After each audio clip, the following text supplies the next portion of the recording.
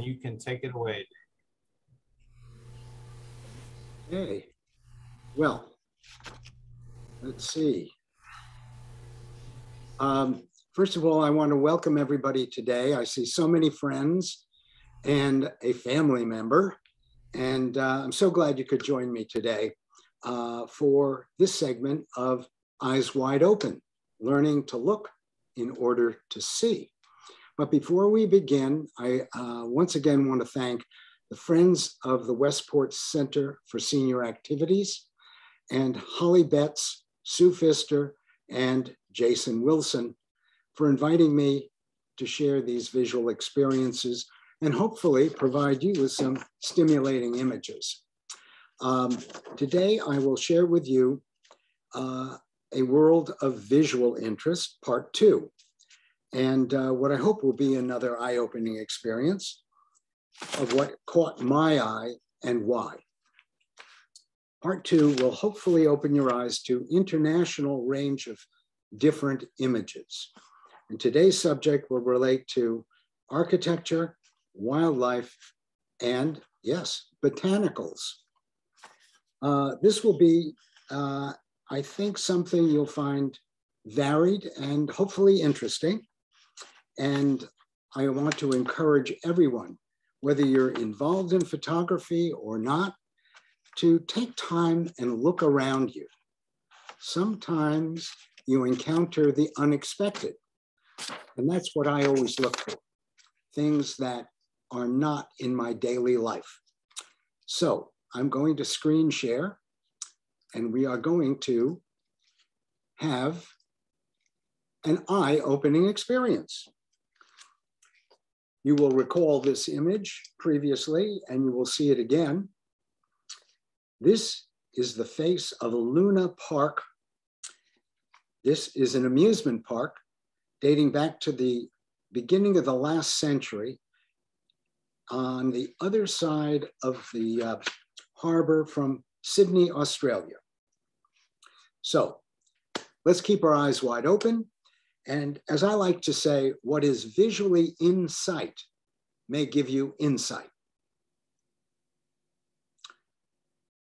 This is what caught my eye and why.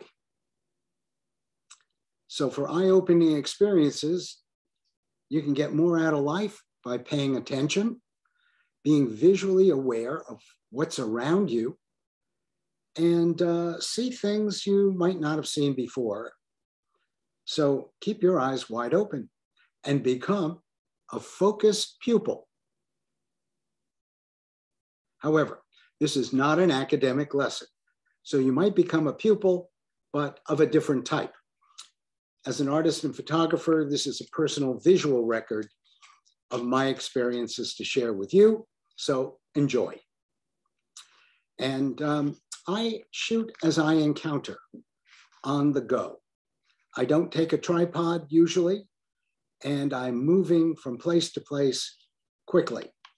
So I carry a Canon 5D Mark II 75 to 300 millimeter lens, and it allows me to get most every subject. So let's explore architecture, wildlife, and botanicals. We'll start with architecture. And this happens to be an image inside a unique hotel in Darwin on the North Shore of Australia. And in another area of Australia is the Sydney Opera House. Now, this building has become iconic, a symbol of Australia and Sydney. It was designed by the architect Jorn Utzon. In 1973, it was built. And these iconic sails are fascinating, not only because they're unique for architecture, but the way they're constructed. This is right on the water, on the harbor. And as you move around it, you get very different perspectives. And under certain lighting conditions, you can see texture. It caught my eye because I thought it was just all white. Because when you're at distance, you don't really notice the details. And then I did a little research and I found that the tiles were different colors, two different colors, beige and white, intentional, so that they would be easier to focus on and wouldn't reflect so much light. It is a wonderful place to visit. And if you ever have the opportunity to see an opera there, it is wonderful. Now, this structure is on the other side of the continent of Australia. This is in Perth on the Indian Ocean, and it is the visitor information booth. And what caught my eye was its unique, rather organic form, very soft and welcoming. It just kind of brought you into the information booth. Also in Perth is the Perth Arena.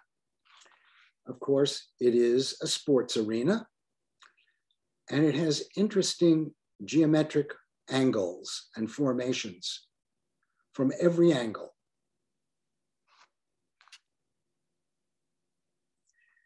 Now, if you think that's unusual, go to Melbourne. Melbourne's on the southeast area of Australia. This is in Federation Square. It's a cultural arts center. And the building is unusual. You'll notice these plates. The building sheathed in plates of different colors and shapes.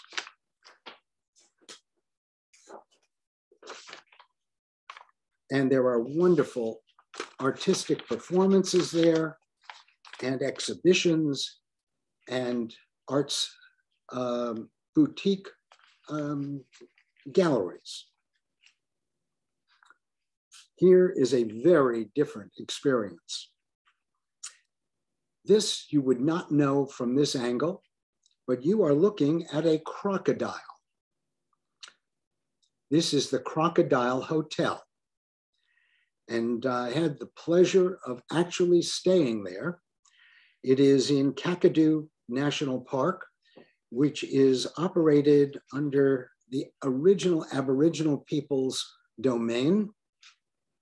It was constructed in 1998 after the success of the movie Crocodile Dundee, which I saw in Australia, in the center of Australia, the year that it opened, which was quite an experience, 1986.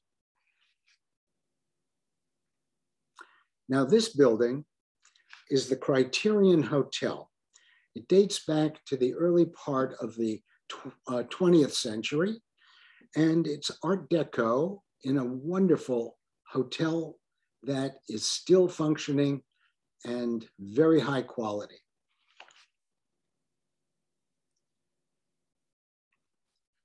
Much more contemporary in Adelaide, Australia, is the Convention Center, which draws people from all over the continent and as well as Asia. This is the Todachi Temple in Nara, Japan. It is a World Heritage Site. It's the world's largest wooden building. And you can see the size of this by looking at the size of the people. This was quite an experience. Perfectly maintained. Notice the golden horns on the roof. This is also in Japan. It is an entry kiosk to one of their historic sites. And I love the uplifting roof. It was so welcoming and bright colored. And it was particularly welcome that day because of the rain. Very different is this. This is the Brass Monkey Hotel, dating from the 1800s in Perth, West Australia. And a similar form, yes, this is the Gay Head Lighthouse on Martha's Vineyard in Massachusetts. Now, I saw a historic documentary on how they moved this whole lighthouse several years ago away from the cliff edge. It had been there since the early 1800s, and the cliff edge was wearing away. So it is now safe and wonderful to look at. Very different. This lighthouse is not only yellow, it's in Reykjavik, Iceland. And what caught my eye was the way it stood out against the gray background, the mist on the hills.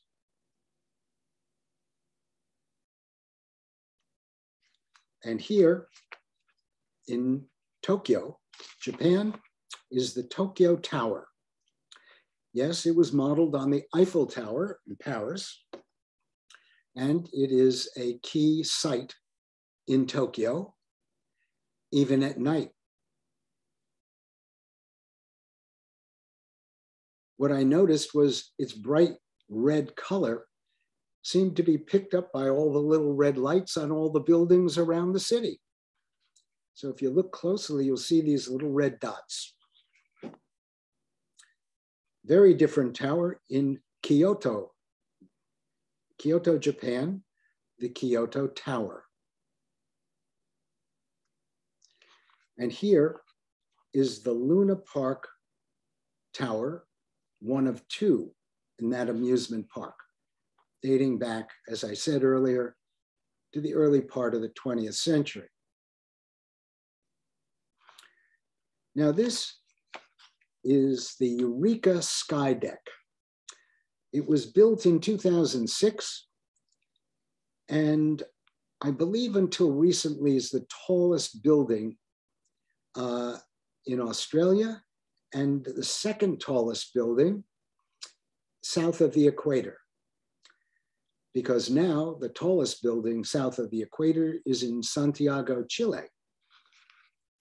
This is a unique building, and you can go to the top and look out over all the countryside. This building is one of many new buildings being constructed with contemporary feel to it.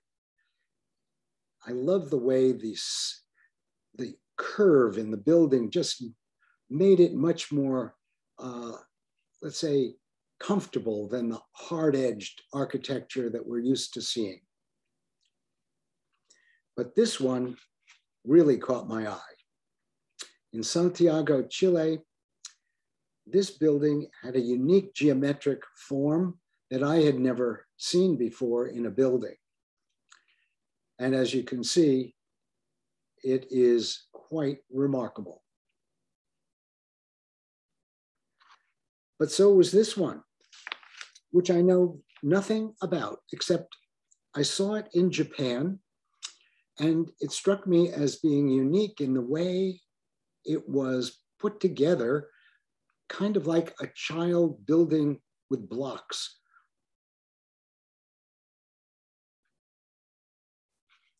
And this was in Santiago, Chile also. It started small at the bottom and blossomed up to the top. So did this, known as the Mushroom Building in Tokyo, Japan. Very different is an 18th century bell tower made from volcanic rock. Yes, it is in Tocono, Chile, and is still in use. Notice the door on the lower part. It's made of cactus wood, and it's held together with llama skin, strips of llama hide. Now, this may look familiar to you. This is in Angkor Wat in Cambodia. And it is one of several towers where the roof is actually a depiction of a lotus blossom. Here in Guatemala, Mayan temples, circa 350 BC to 250 AD. This is in Yaksha. This is Tikal, one of many structures. And this one is in Tikal also, that I discovered as I was trekking through the jungle. All of a sudden, I couldn't believe the scale of this building. How they built it, I'll never know, but it is as tall as one of our skyscrapers. Probably, I would estimate to be about 15 stories high. Now, I mentioned the second tallest building in South America, or south of the equator. This is the second tallest building in South America. It's called the Gran Torre. It is in Santiago, Chile. It is not finished yet. When I first saw this in 2006, it was still being built, but half the scale it is now. And this unusual lighthouse was on Kangaroo Island off the south coast of Australia. It caught my eye because for a lighthouse, it just had a different structure than the norm. And I liked the way the street lamp, when I looked back at it, was framing it. This interesting roof was on a historic museum in Valparaiso, Chile. It reminded me of a conquistador helmet, and obviously was designed to raise that memory. Of course, there's the Pressler building in New York, which we sometimes take for granted. But if you look closely, look at all the triangular windows, not to mention the gargoyles. Of a similar character is this building, the church, the Hallgrímskirkja in Reykjavik, Iceland. And I believe that the form of these columnar elements are a reflection of much of the lava forms in Iceland. Now, this surprised me. This is the world's tallest tower. It is 2 times taller than the Eiffel Tower in Paris. 2,080 feet high, opened in 2012, and where? Yes, Tokyo, Japan. It serves as a multiple functions: broadcast tower and viewing tower. And this is the spire on the Opera House in Melbourne, Australia. Built in 1973, it is still there and in perfect condition, as is this bridge in Launceston, Tasmania, the South Island state of Australia. This is the world's longest walking bridge.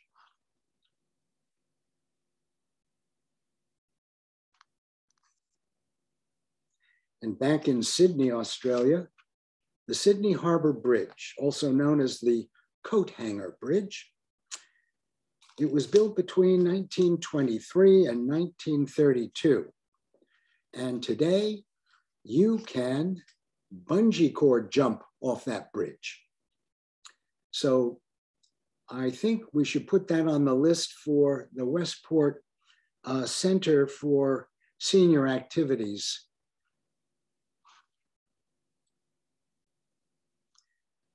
This is in Kyoto, Japan. It is outside the railroad station. And it struck me as just fascinating. As you walk around, you get different perspectives. And if you stand in the center, there's a halo over your head. This is a latticed gazebo in Longwood Gardens in Kennett Square, Pennsylvania. And here in Reykjavik, Iceland, the Harpa Concert Hall. Glass symbolizes Iceland's basalt landscape. It was built in 2011, and the structure is just fascinating. Again, reflecting a lot of the landscape in Iceland, the ice formations, and the lava. Here's the roof. Another roof inside the building. Now here is a lot closer to home. Now at first, you wonder, what is that on the left side? Well, it's a reflection of the building on the right. This is in Providence, Rhode Island. And I thought that was fascinating because we very often pass by these reflections and don't even notice them. But here it stands in contrast to the area that doesn't have the reflection. And look at the little windows on the far left, on the vertical brown area. They almost look like draperies inside the building. Here is a very unusual building. This is a museum in Tokyo, Japan, but it is covered with a unique art form. These are all letter forms.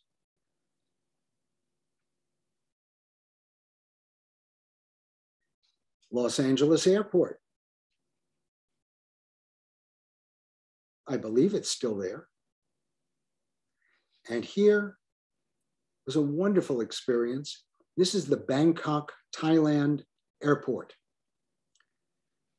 It may not look that interesting from outside,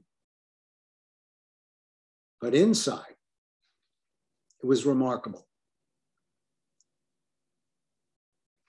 And this is the exit from your aircraft in Bangkok. The lights change constantly, different colors. Now, I know many of you don't recognize this, but this is the Levitt Pavilion in Westport. And if you think these are wonderful lights, there's the Levitt at night during a performance, which I highly recommend to everyone. This is a wonderful cultural gem.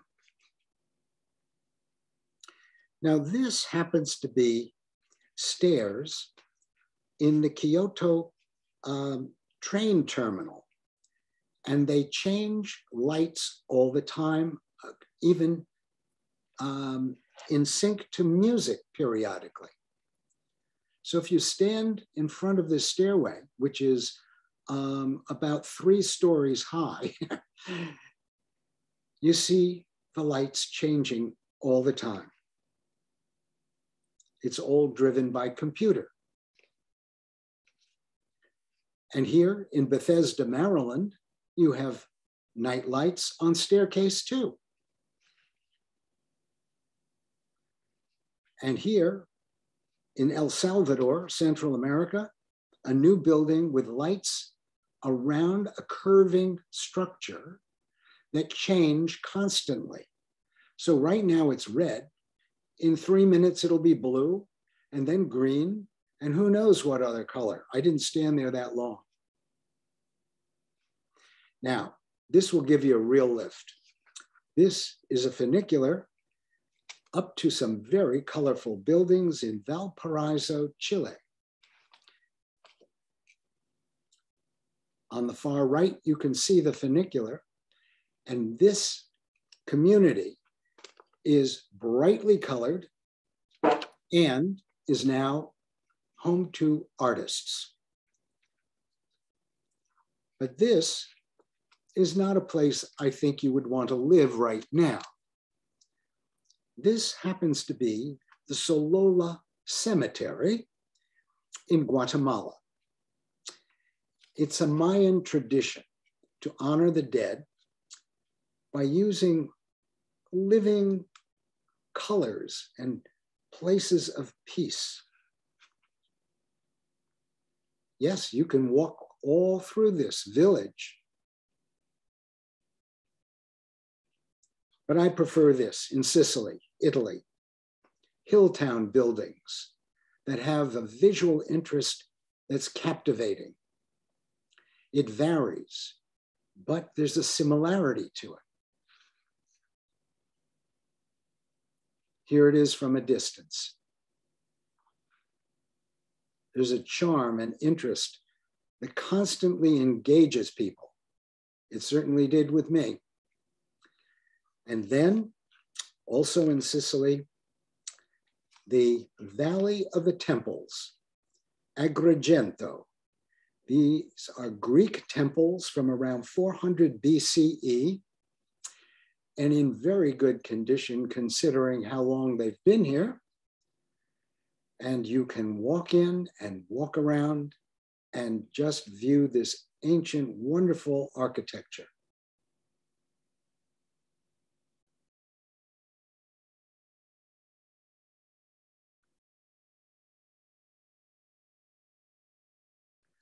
Now here are different pediments, but this is in Sicily also.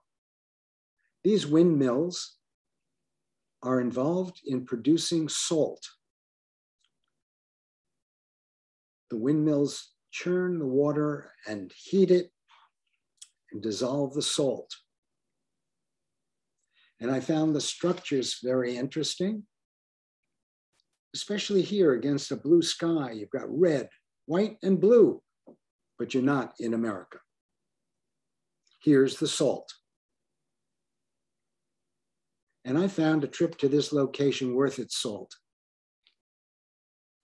But here, in another area of Italy, are plastic-covered crop farming and solar panels in the distance.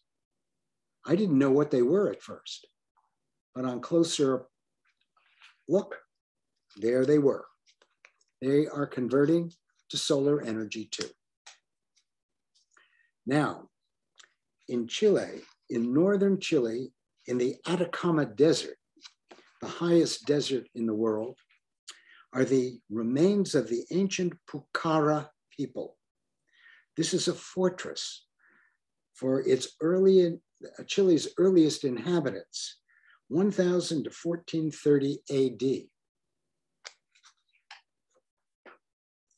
And also in the Atacama Desert, a tribute, a memorial to those killed in the coup under their dictator Pinochet, 1973 to 1981.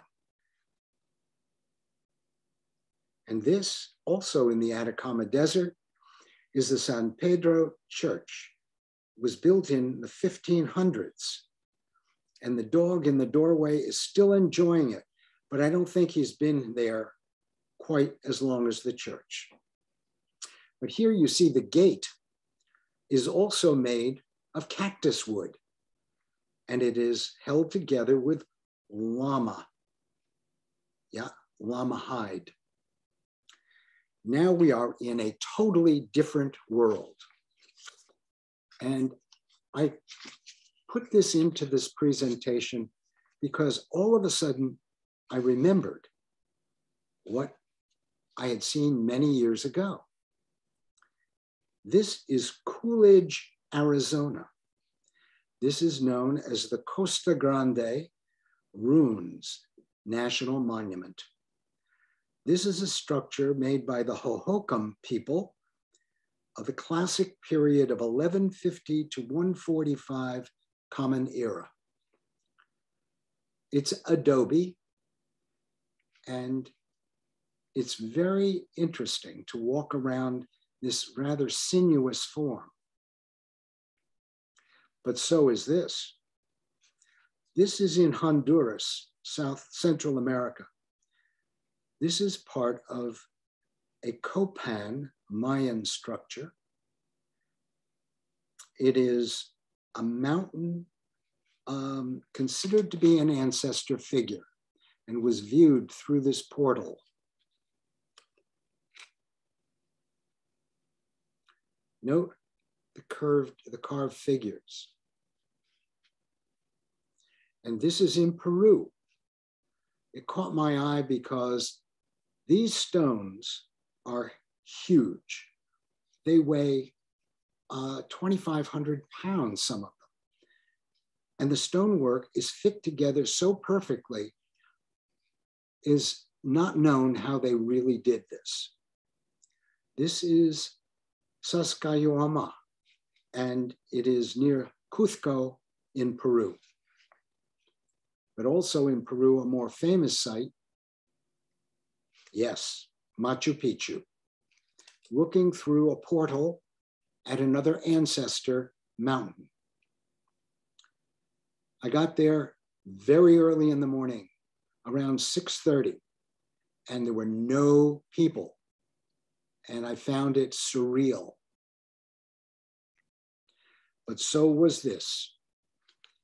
This is in Myanmar, formerly Burma, not a place you want to go to today because of the military junta that has taken over what looked like it was going to be a very different government.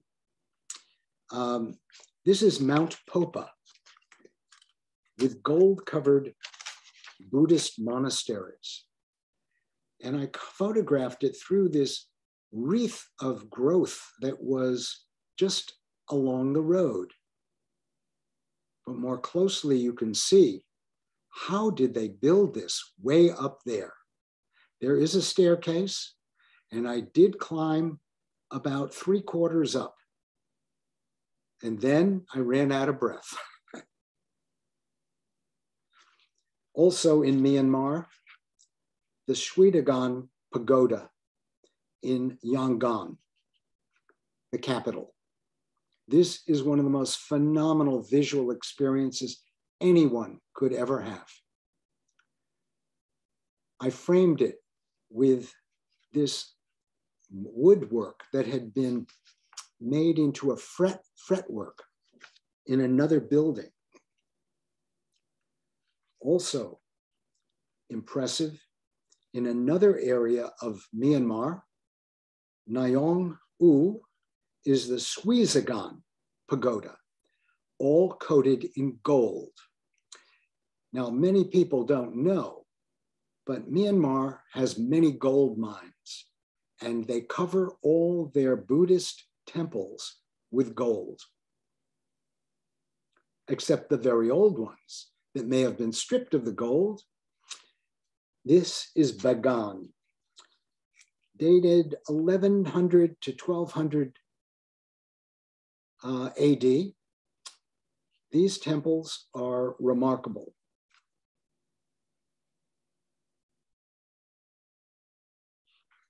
There are 1,200 of them on a plain along a river. And here is a 1940 Lutheran church in Akureyri, Iceland, lit up every night, and it is yellow. but I love the angularity of it and the simple structure. Very different also is this contemporary church in Reykjavik, Iceland, that I might add had a wonderful gallery with local artists exhibiting very interesting work. But far from there is a Black church standing out in a vacuous landscape. Yes, in Iceland, something very surreal about this experience. There was mist everywhere, and the mountains were just gray. And then there was this green area around this church, and it just seemed like another world. Until I saw this. This is also Iceland, but it is Leif Erikson's house. 1000 AD, Eric the Red, because he had red hair and a red beard, was the first settlement in Greenland. He formed that first settlement. This was his original home in Akureyri, Iceland. Akureyri is the northernmost town in Iceland. And I went into this house. And let me tell you, it was comforting. Also, a traditional Nordic house, also in Iceland. But this one is not, even though it has a thatched roof. It is in Gokayama, Japan, with grass thatched roofs. We were there with snow all around, just like we will be getting tonight here in Connecticut. And for those of you who may have been in Stratford, Connecticut, at the Booth Memorial Park, unique buildings. This one really caught my eye. It was built in the late 1800s to the early 1900s. The family Booth were focused on building unique buildings. It was like a craft. And this one had glass, like glass brick windows. And I found it very unusual. Well, now we are going to find a unique place for your mail. Yes, these are mailboxes. And they're made from recycled equipment.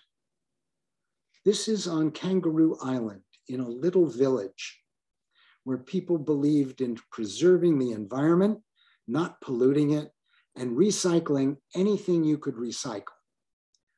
So on the far left, the little green thing that looks like an open mouth with two eyes is actually a gas can. Now we're going to look at some wildlife. I would, if we were meeting in person, ask you if you knew what this was.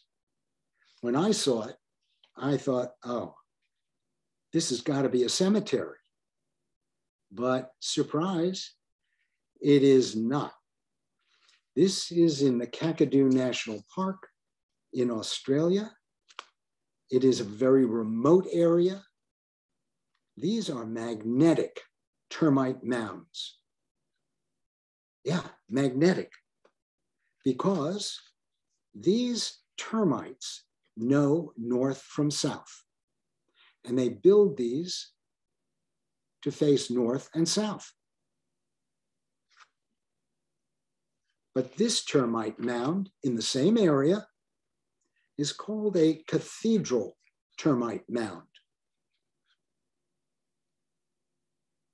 And it is large and ancient. And to show you how big this is, there's my wife, Judy. Yes, it's big. but the little guys who make it are there too. And I didn't know they were red and green. Now, if you look closely at the bottom of the image, to the right of the green tree is another termite mound. This is a gray termite mound in Western Australia, in a very remote area. This termite mound is not a mound. It's in a tree. But these are not termites. These are bats on a tree in Belize, Central America. However, these green ant nests are all over northeastern Australia in the outback. And when they lose their leaves, as you can see, the ants there, looks like a basket. So I guess those ants went to hell in a basket. I was taking a walk last year in my neighborhood, and I saw this, and I wondered, what are all those fluffy white things? So I went up close, and they were spider webs catching water, little drops of water from the dew. And outside my house last year, yeah, a spider web. But I was fascinated with the structure. And this spider is not one you want to bump into. This is a red crescent poison spider in a very remote region of the world, in an area called Coober Pedy in South Australia. This is where they mine opals, and people live underground in caves that they burrow into in the same way they burrow tunnels to hunt for, for the gems. How do you like this one? This tarantula I photographed in Cambodia. It's as big as your hand. And this locust is in the Galapagos Islands, hundreds of miles off the coast of Ecuador in the Pacific Ocean. And here, right in Connecticut, you have a woolly bear caterpillar. Apparently, it yields the Isabella tiger moth. Now I'm going to show you a variety of butterflies from the family Lepidoptera, and you'll recognize them.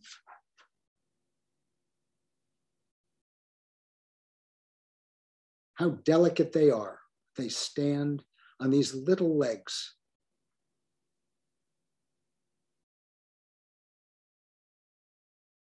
And a monarch on a thistle.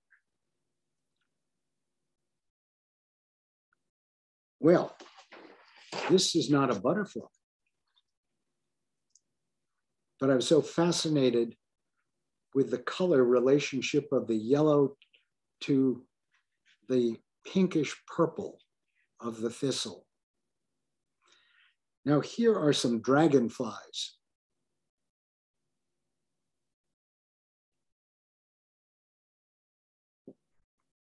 And a damselfly on a water lily. That's the blossom of a water lily before it opens. And a spotted ladybug.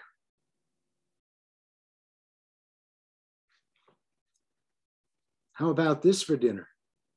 A slug. Yeah, about 6 inches long in the Galapagos Islands. Or a snail. on Martha's Vineyard. Here's another shell game. These turtles are in Westchester.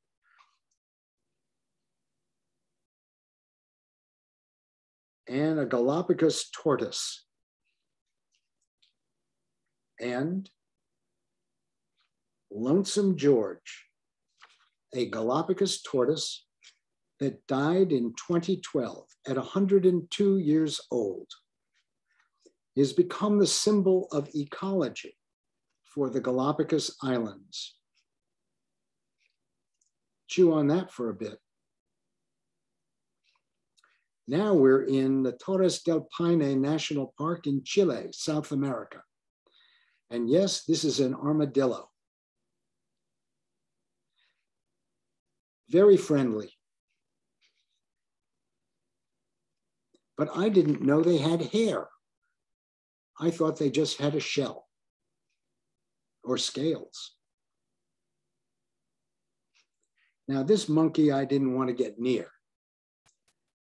He was vicious, collecting garbage and food wherever he could. Yes, on that Mount Popa in Myanmar. And another monkey in Angkor Wat, Cambodia, at sunset. Now I'm going to show you some Sally Lightfoot crabs that populate the Galapagos Islands. And they change color as they age. This is an immature.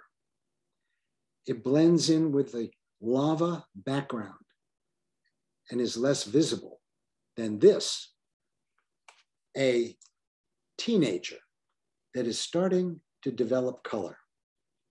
And when they're mature, they're bright colors, fascinating. And they stand out as adults against the lava. Now this is a pencil sea urchin, also in the Galapagos Islands. And this is a green sea urchin. But this is a sea anemone that I caught as I was walking by on a beach in Oregon, up in the Northwest. But here we have a sand dollar. Yep, on green sand. Look closely at the sand. They're crystals of green sand. That is in the Galapagos Islands too. But a cluster of mussels in Patagonia, southern Chile, caught my eye because I had never seen so many grouped together quite like that. Here in Connecticut, we see one here or there on the beach. And then this, in a totally different area of the world. This is a skink. Yes, S-K-I-N-K, a skink in Nambung, West Australia. They can regrow their tails and they live in a vacuous sand area. This lizard is camouflaged beautifully. Better than this one. This one is in a sand flat in Atacama Desert, Chile. I could barely see it. And this is a Punta Suarez marine iguana on the Punta Suarez island. It was different than any of the iguanas I had seen on all the islands. This one was brightly colored. The others were not. But here are a variety of iguanas. This one, actually in the Caribbean, And this one, yeah, this looks like, well, maybe Godzilla. This is in the Galapagos Islands, as is this on a different island. They change colors as they adjust to their environment. And this one was on a totally different island than the previous one. This one was on an island full of dark or black lava, so it melded in. This one was on more of a sand island. Look at the texture. Not to mention the smile. Pucker up. Look at those nostrils. That's nothing to sneeze at. And then on one of the islands, I saw this iguana chewing on a cactus. And I wondered how they could do that because of the prickers, all the, prickers on the cacti. And then I saw this and I realized they don't all survive. Yeah, this is, this is the end of an iguana. But look at the shape of the teeth. Now, can you see this? Very well camouflaged. This is a saltwater crocodile in the Kakadu, Northeast Australia. Very dangerous animal. And here's why. They come at their prey very silently, and then, wham, they can jump 20 feet out of the water. Immense. You don't want to get caught by one of these. He doesn't care. He's just snoozing. Yeah, it's a New Zealand fur seal on Kangaroo Island in Australia. Notice how he melds into the verdure. Here's another one coming out of rest. He looked at me like, what, are you taking my picture? I said, yeah, and he decided to leave. So I said, okay, the hell with you. I'll go look at some sea lions in the Galapagos.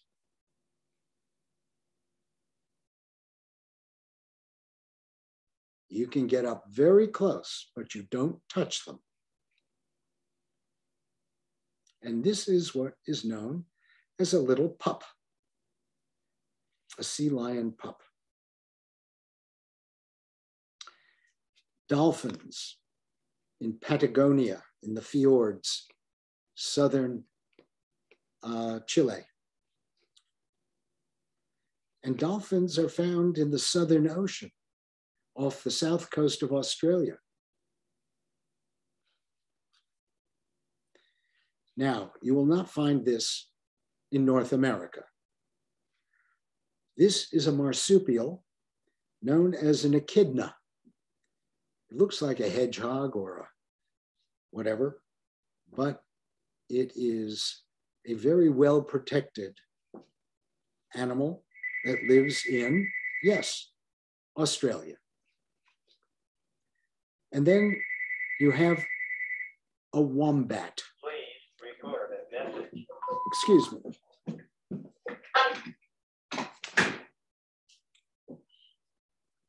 Pardon that interruption.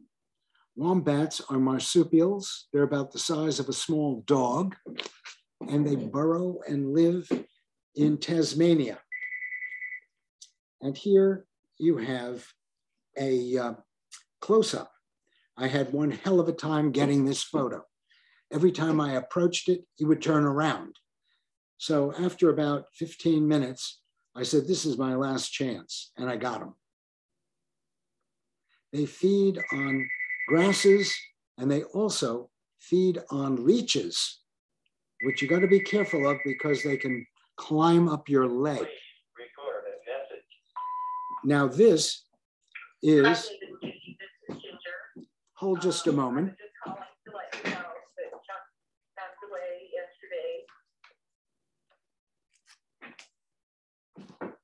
I'm sorry about that interference. This you do not want to get close to. This is, yes, the Tasmanian devil.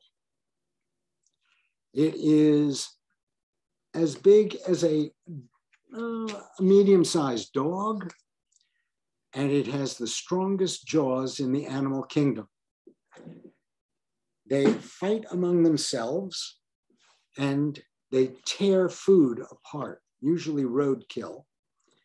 And this animal almost became extinct a few years ago because as they were fighting, they were passing on a unique cancer in their saliva. And if they fought with one another, the cancer would be spread. So the park rangers in Tasmania transferred the healthy ones to an island for safekeeping, and they're making a comeback.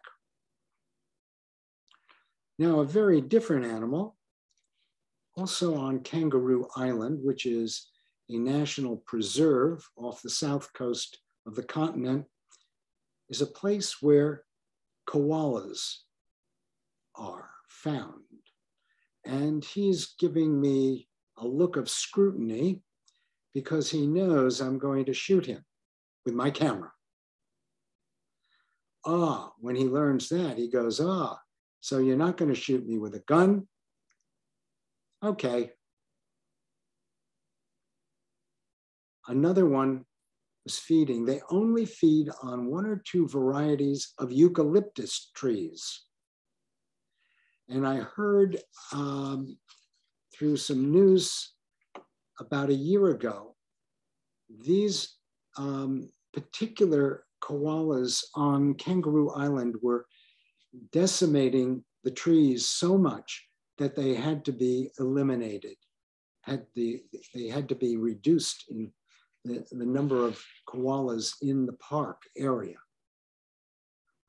A very different marsupial. This is a Bennett wallaby. There are different types of wallabies, which are like little kangaroos, and they behave like kangaroos. They hop on their legs. They carry their little ones in pouches on their chest, and they're shy. And this one is in a jungle in Tasmania. While I was hiking in a very remote area, I noticed them. And this is a different type of wallaby. This is a Kangaroo Island wallaby, and it is very shy, but suspicious too. Now these were, I would say, a happy accident that I found them. This is in the Atacama Desert, very high up, about 10,000 feet. These are Atacama Desert foxes. And I just happened to catch them coming out of a cave in a geyser field. And also this, yes, it's a poor photograph, but I'm lucky to have gotten it. If I questioned all of you, I doubt anyone would know what that animal was, because I didn't know, and the park ranger that I was with didn't know. So I researched it, and it's known as a viscacha. Yes, viscacha. They only live in the desert. They only live in the Atacama Desert in Chile. There's a variety that live in the north and in the south of the desert. They look kind of like rabbits, but they're not. They have ears that stick up and a very broad tail that you don't see in this image, but it looks almost like a, well, it's a flat, wide tail. And of course, there's the eastern gray squirrel. And how about another one? Chew on that for a while. This is a llama up close, chewing on some, greens. And I took a picture of this and I sent it to my granddaughters some years ago. And I entitled it Como se llama? Because in South America, they say llama, not llama. Como se llama? This is a bad hair day. An alpaca in Peru. And this is a guanaco, a cameloid that lives in Chile in the Torres del Paine National Park. They live in heights. You won't find them in lowlands. And they look different than other cameloids. Here's one. There they are. But this is not a guanaco. It looks similar, but it is a vicuña. Vicuñas are now protected. They were hunted for a long time for their fur. It's the softest fur in the animal kingdom.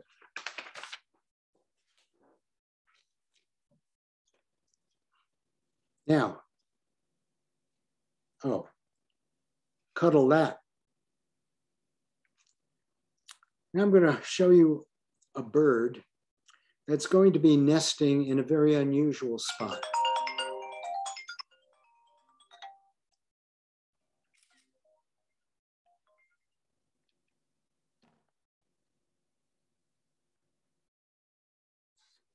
There.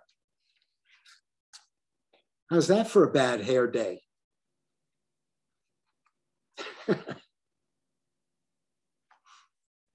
This is a Patagonian condor that I photographed in the fjords in southern Chile.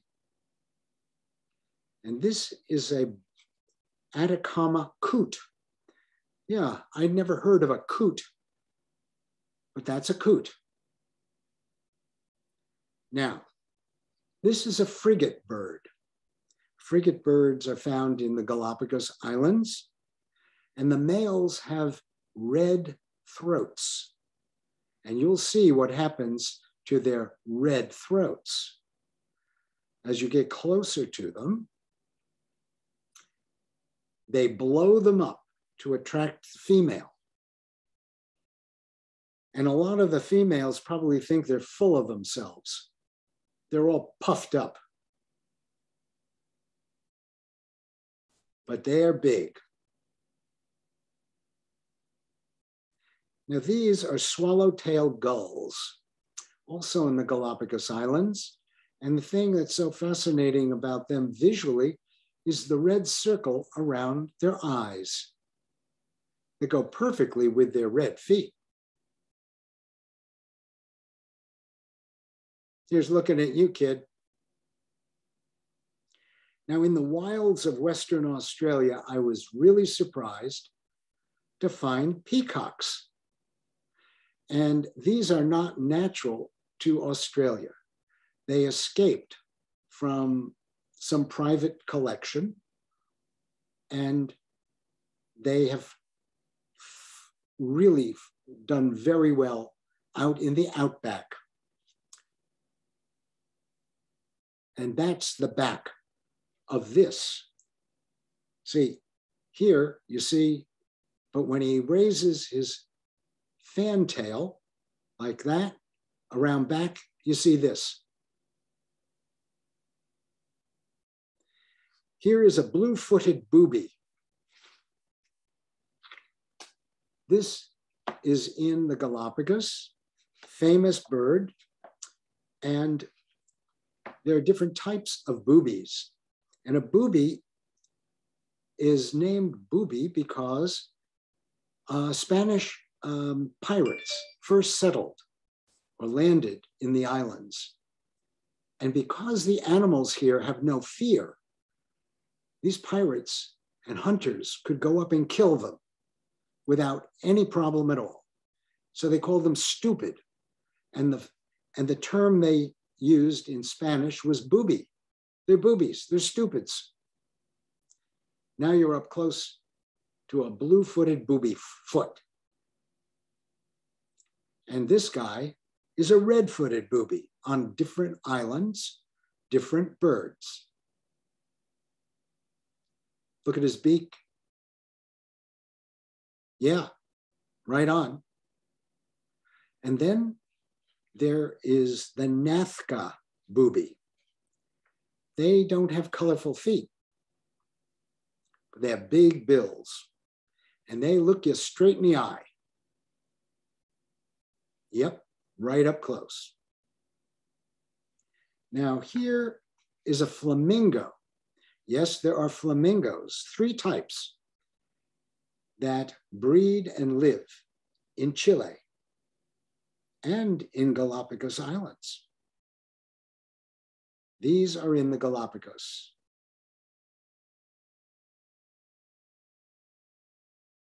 I could not understand how they could stand on such thin legs, very well balanced.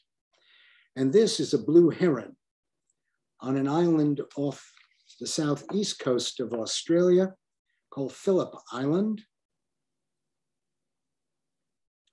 Here's looking at you, kid. This is an emu in Tasmania. And these are pelicans.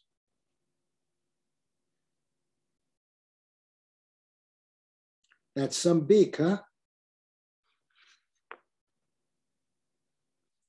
This is a black swan, only found in Western Australia.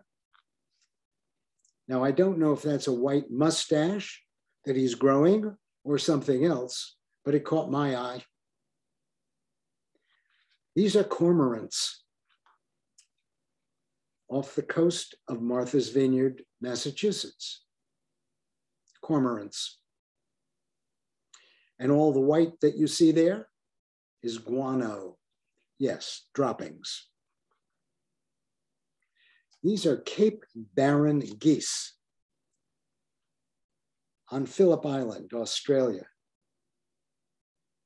They fly in all the time, wherever you are. They just fly in and land. Here's a preening pigeon. And a regular pigeon right here on Silver Sand State Park. Look at the colors. Now, I'd never seen this bird before. It's known as a caracara. It's in the Torres del Paine National Park in Chile.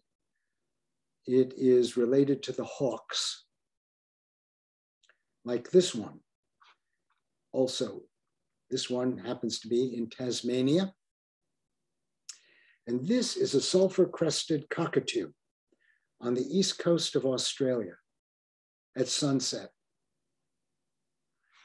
Now, these are cuddling galahs. Yeah, they're called galahs. They're an Australian type of parrot.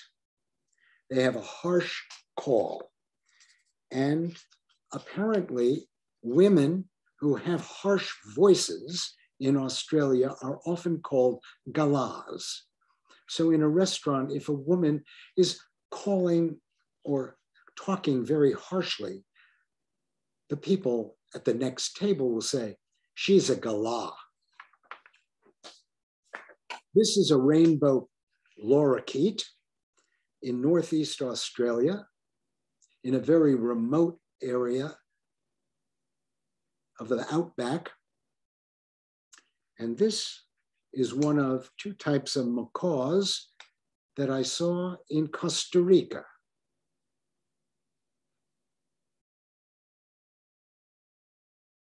Now I'm going to take you on a journey, and I'll try to move quickly because I know we're over an hour, to some botanicals. These that I'm showing you now are banksias. Banksias are indigenous to Australia. They only grow there, and there are different varieties all over the continent. Some grow in small trees and some in bushes. They are very interesting because you think they're spiky and sticky. They'll stick you, but they're not. Those are petals. Those are like petals on a flower. And when these petals dry up, this is what it looks like. And these areas open up, and yeah, the seeds pop out of these little openings.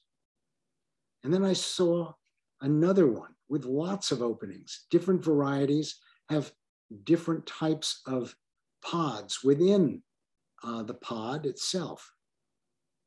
And then I saw this one that reminded me of a face. Two of the holes where the seeds had popped out are the eyes. Then there's one that hasn't popped out, that's the nose. And what's coming out of the mouth is a dried leaf. This is a strangler fig. Strangler figs are found in different parts of the world, and this happens to be in the outback of Australia. And I found them in Cambodia also. Here in Cambodia is a very famous opening to an ancient building in Angkor Wat. These strangler figs over years and years, or centuries even, can completely cover anything. Now this is inside a poppy blossom, a poppy. And this is a globe hakea in Australia, two varieties, this one and this one. They do not grow anywhere else. Neither do these. This is a Mangle's kangaroo paw. It is a flower that grows only in the Perth area of Western Australia.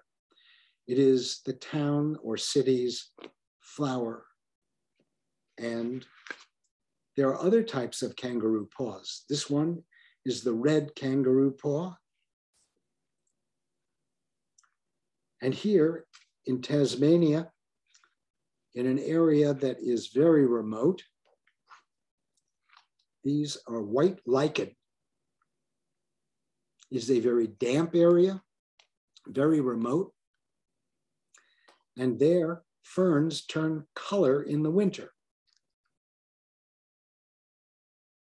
And on the Gordon River, which is in the southwest of Tasmania, the most remote area you could ever imagine, it is so still on this river that everything is mirrored.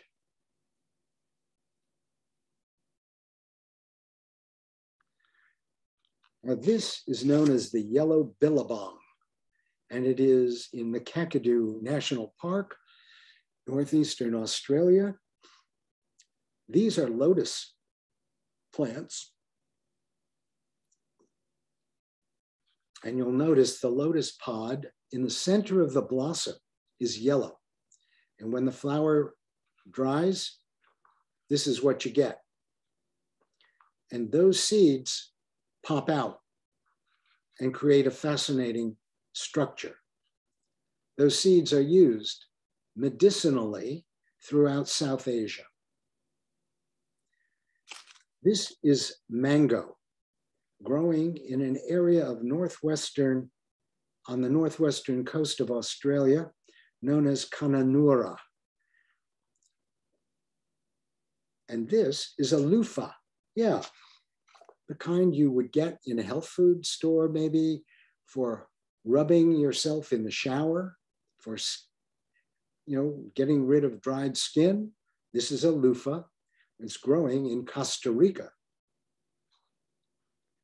And this is cacao, chocolate pods in Guatemala. They grow off the trunk of the cacao tree.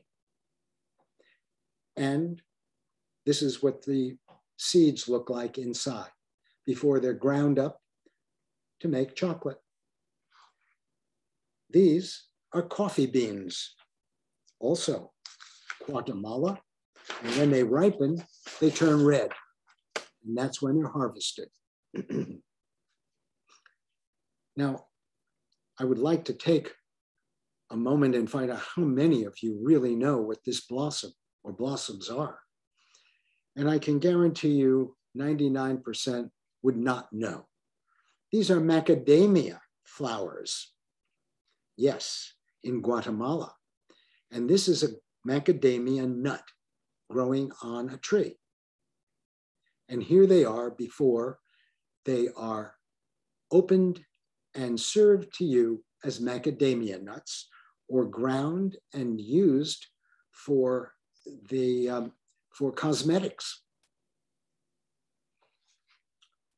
This fascinated me. It is kelp. On the south coast of Australia, as I was hiking along a beach, I saw these big straps of what I thought were seaweed of some kind, and they are. Those tubes are like your garden hose. They wash up from the Southern Ocean. And some look like, to me, it looked like an anchor. And maybe that's the function that it served.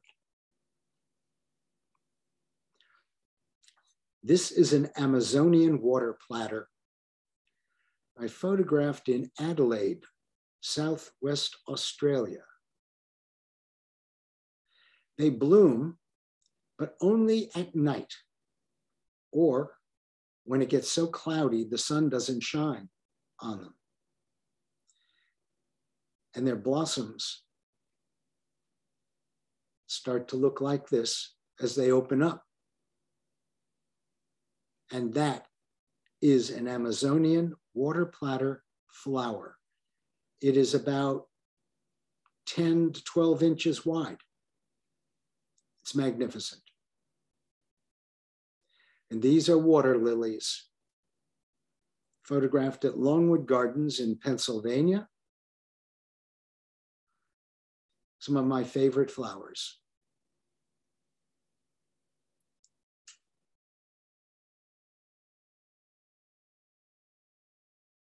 Now, this is the lace hydrangea, and they're right here in Connecticut.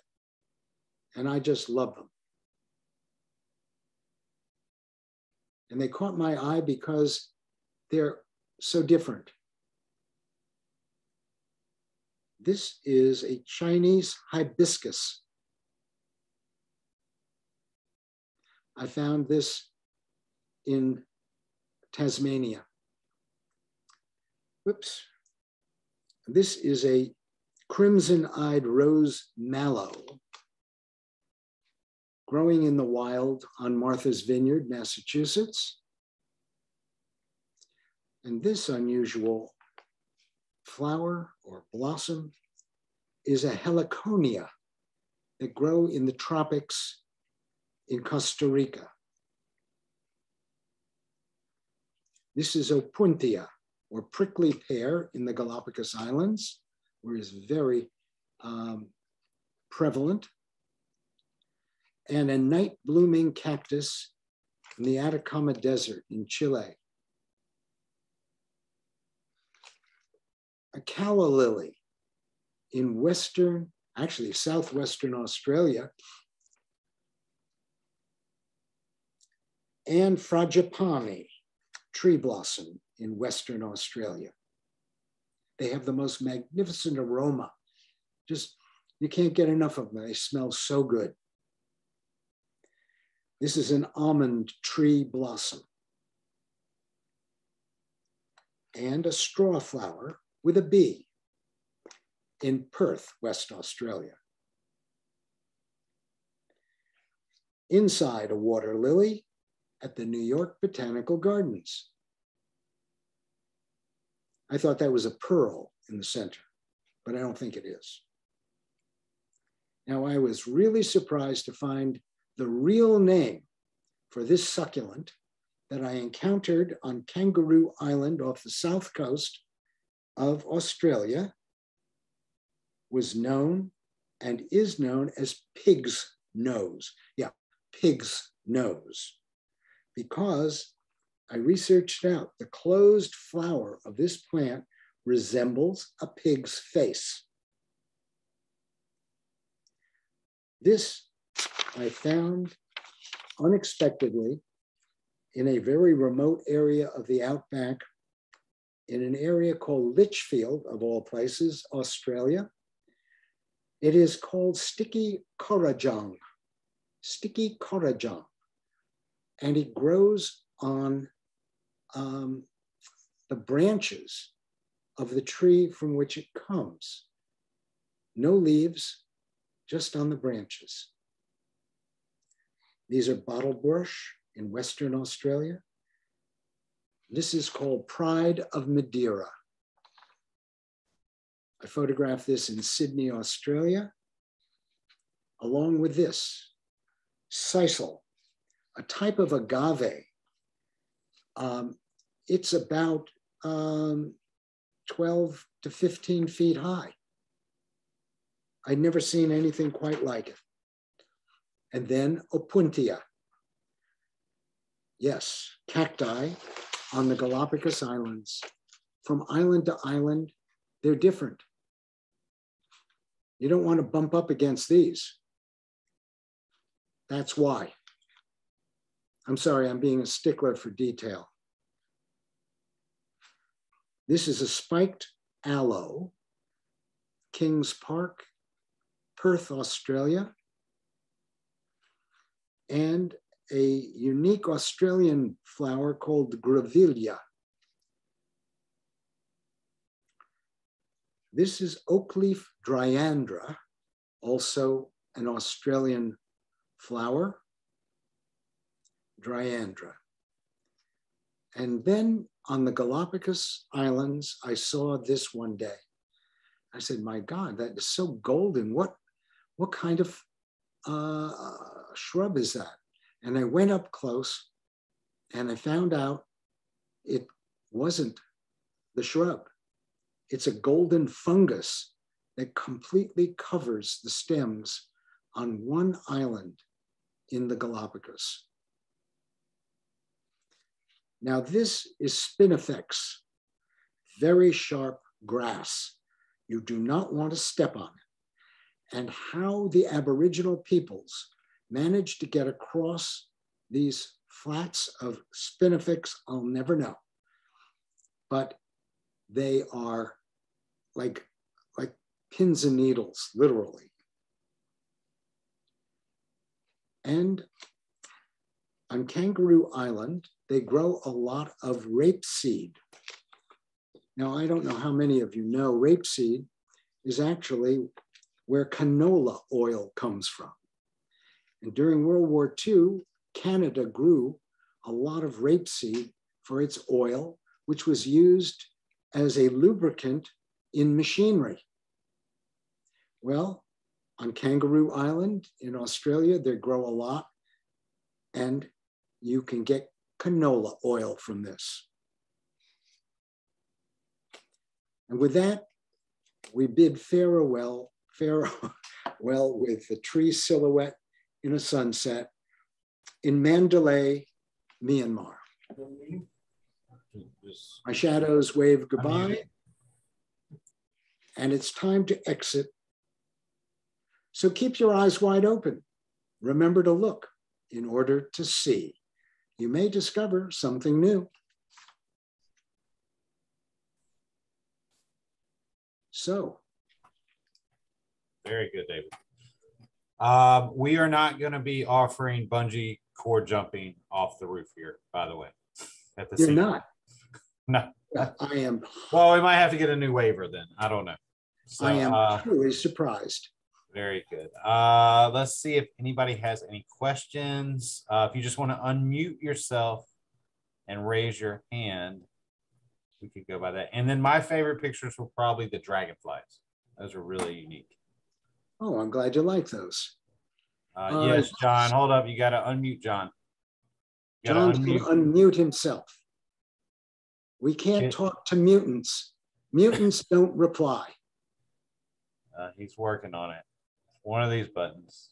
One of these buttons. Some worked. Yes. Okay. Do you hear me now? Yes, sir. Hey, we can hear you, John. Hey, David, your presentation was somewhere between unbelievable and even better than that. Well, I loved it. Thank you very, very much. Well, I am very flattered, and that makes it worth the effort I put into this. When these things are projected on Zoom, the clarity and, isn't always what you would get if you were seeing it in a gallery or on the lobby wall at the Westport Center for Senior Activities. But thank you for your appreciation, John. Yeah.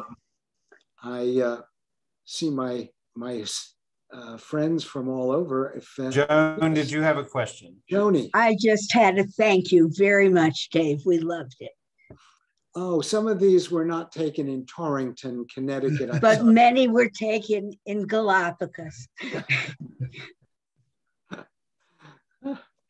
And I mean, John, for John to say that, that's a pretty big deal.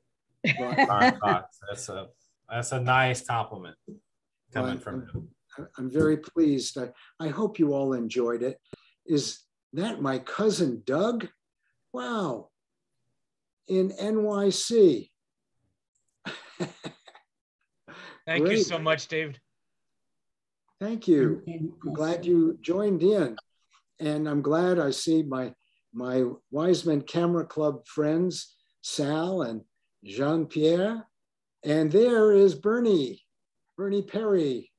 Thank you so much. Fascinating presentation. Thank you, Joanne. Next week, we'll see how it goes. It's going to be partially in person, I'm told. So I will be at the center, and we will do it also on Zoom. So you'll be able to see it on Zoom too. And next week, we'll cross our fingers on that. We'll see how well cross our fingers. I have my fingers crossed that we can actually pull it off. Okay. And next week is going to be very different. It's going to be called Let's Face It.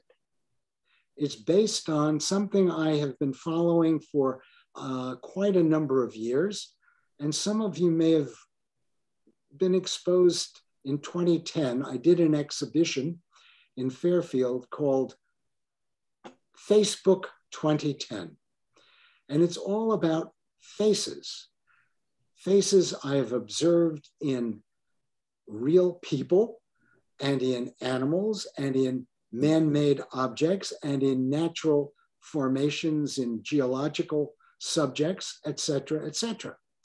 So I've put together a presentation that will just be called Let's Face It. And I think you'll be surprised to see things that you have seen, but maybe not remembered. And then the last performance, week after next, will be things that made me smile. Things I've photographed as I've gone through life that have made me kind of chuckle or, wow, that's kind of humorous. And that'll give you a lift during this pandemic period. So that's what's to come. And I want to thank Jason for his technological help to make this happen. And I want to thank all of you for joining me today. And I know we've gone a bit over the time that we normally would plan to do, but you're still here. So for those of you who suffered the longest, thank you. Thank you, guys. Have a great weekend. Thank you. Get your snow shovels out. Thank you, David. It was quite a treat.